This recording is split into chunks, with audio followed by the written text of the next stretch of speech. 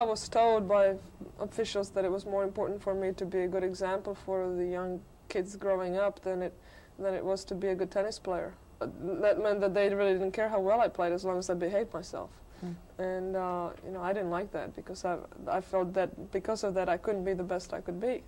And tennis was my life. I mean, I knew I was going to go to school and get my education, but I also wanted to play tennis, and I was told that just wasn't important. Don't be extravagant. Don't be flamboyant. Whatever. Don't be noticed. I think that's what it is mostly. It's just sort of be in the crowd and get lost. And I was always sticking out of the crowd somehow, you know.